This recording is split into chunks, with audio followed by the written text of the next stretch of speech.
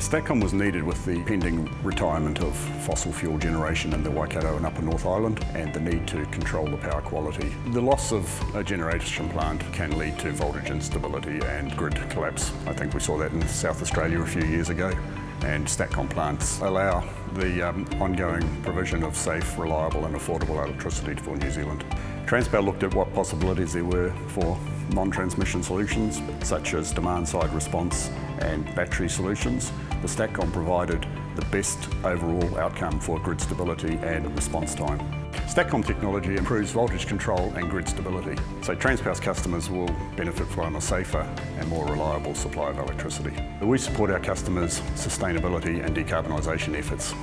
As the electricity industry moves away from their traditional generation with inertia, STATCOMs and power quality equipment will be required more and more to maintain power quality in the future.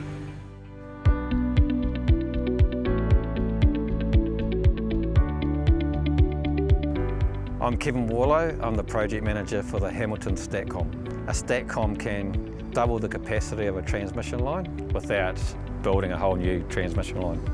This STATCOM will benefit Transpower's customers by allowing that greener energy producing generation to come online. Collaboration with Transpower and our partners is essential to deliver a project of this size and complexity.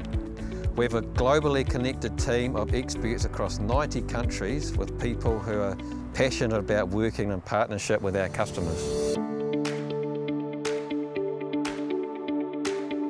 I'm Devon Brown and I'm Marketing Sales Manager for Hitachi Energy Grid Integration Business Unit in New Zealand. Installing the STATCOM at one or more suitable points in a grid will allow us to smooth the voltage profile under different network conditions.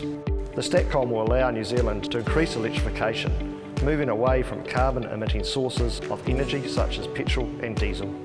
Hitachi Energy, Technology and Innovation, is helping to accelerate the energy transition. My work helps prepare electricity networks for more renewable energy generation.